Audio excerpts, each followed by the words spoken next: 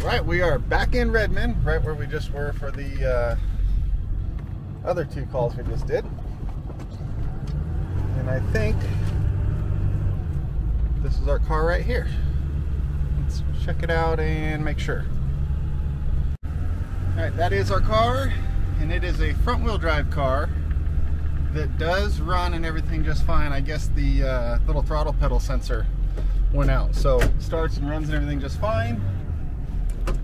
Help if I actually put it in reverse to back up, but it starts and runs just fine. It just doesn't rev up because you can't give it any throttle. So since it's front wheel drive and it's nosed in right here, and we do have the keys and it does run, I'm going to pull the truck up right here, start up the car. Hopefully it's got enough to back up the road right here behind my truck, and I can turn it around, hook it from the front, and we don't have to use dollies. And then we can also load up over here off to the side and not blocking this driveway, so that'll be nice if it works.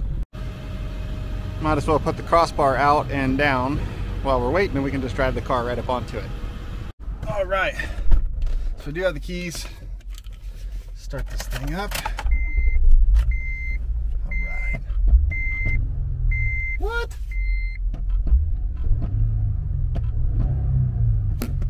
Works just fine. Screw towing, I'm gonna drive this thing back to their house. But that actually makes it really easy to back it up here. Wow, yeah, it works just fine. Just like everything, all you gotta do to fix it is turn it off and back on again. Okay, so let's flip you around. And we're just gonna drive right up onto the wheel lift. See how centered and crooked I can get.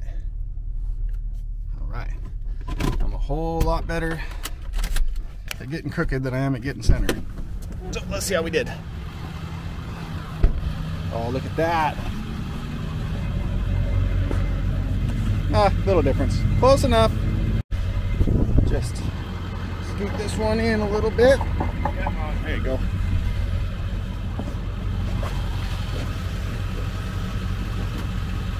Tighten this up some. Grab our arms. See if we can do it one-handed. Probably not.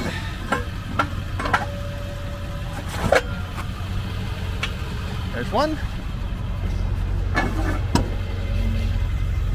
See if we can do.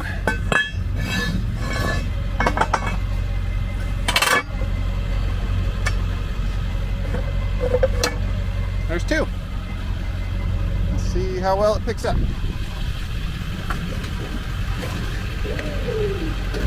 We're gonna miss the oil pan.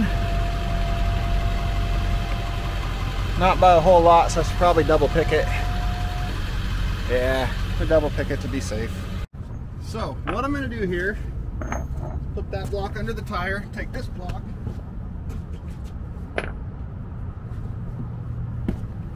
it's over there under the other tire. Now I'm gonna set the parking brake so it doesn't move.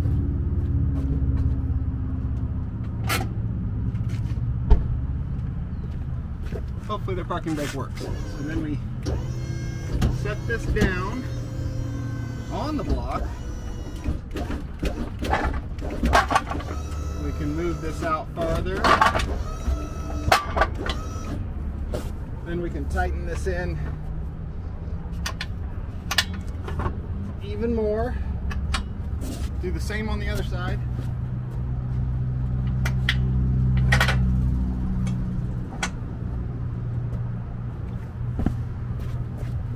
See if this wants to latch right here.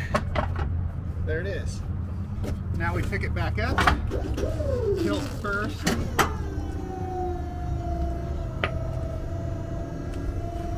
And look how much more room we have now. Plenty.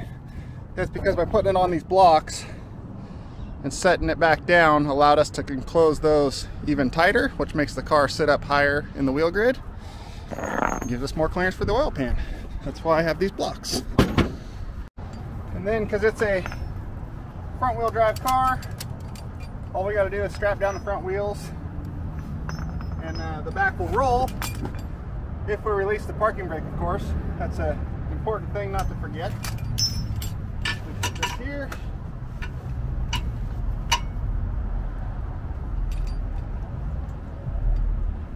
There's a little hole in the side right here it hooks into. A couple cranks. Stick the tail. Fold the slack right through there. Okay, the next step. Oh, we gotta release the parking brake. That's the next step.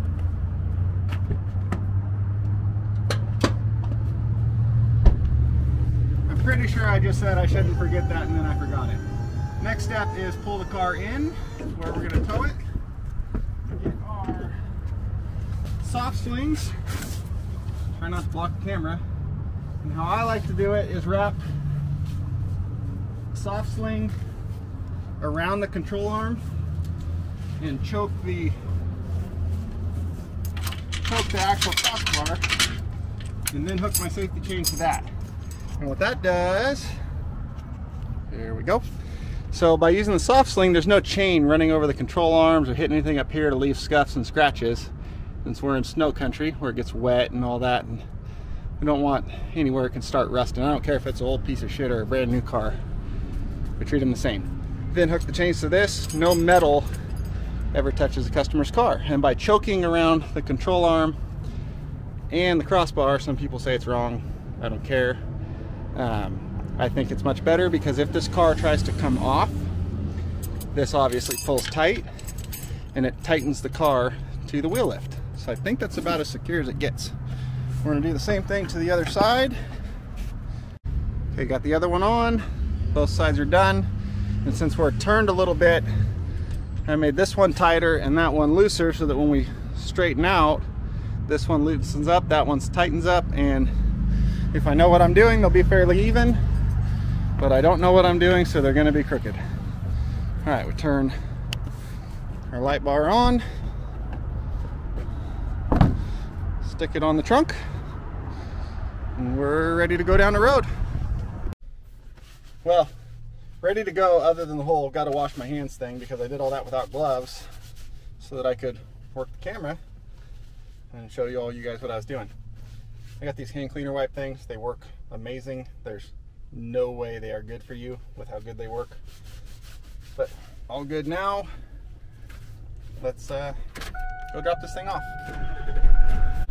Okay, we need to go that way, but this is a super steep driveway that does that, and I don't want to drag the back of this car or hit the front bumper, so we're gonna go, you see how close it gets when it dips down there. But we're gonna go this way and then go find somewhere to turn around in this other parking lot that's not so steep to go that way. Like I said, I don't want to drag the back bumper of their car on that big hump there. And I do have inside controls in this truck, so if I leave the safety chains off, I can work the car up and down to get more clearance in the front, more clearance in the back, and extend it way out so it doesn't hit the truck when I turn sharp and everything. But that works if the safety chains are off, and I already put them on, so just went this way. It was easier. There's the driveway with that sharp turn, and it doesn't look anywhere near as steep in this camera, but trust me, it's like a big hump there. Or don't trust me, whatever, it's fine. So now we are getting back on the highway to Bend for like the third time today.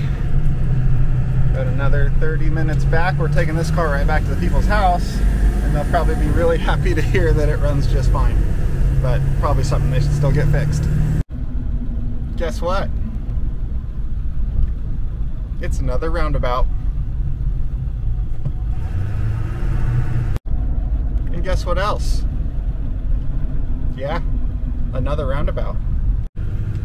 Okay, only about 18 roundabouts later, and we should be pulling up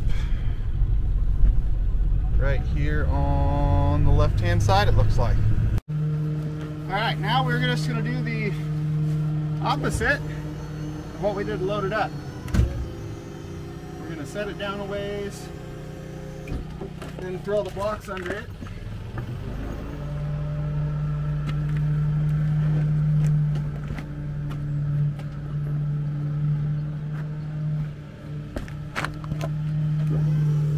down on the blocks.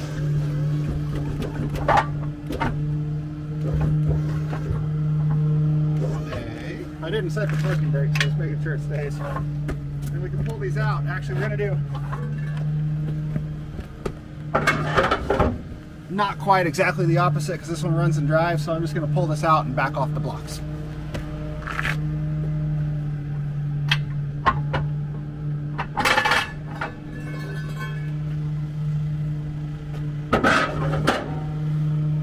I'm going to pull the crossbar in so we don't bottom out on it.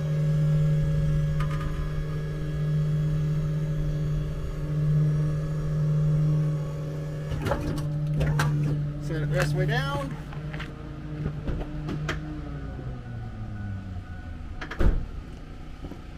Drop my gloves right there.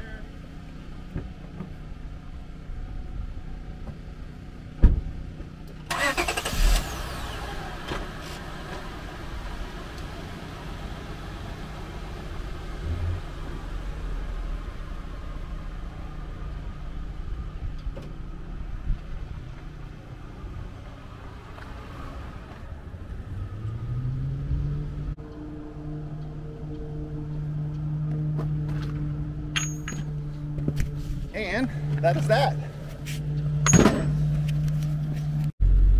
Okay, that's it for this car. It is dropped off right there. We are going to now try to find our way out of this maze. See if we can head towards home probably, and see if I can try to call it a day. I know I keep saying that, but then the phone keeps ringing. But this time I'm really going to try to do that. So as of now, this is it, and I will see you guys next time.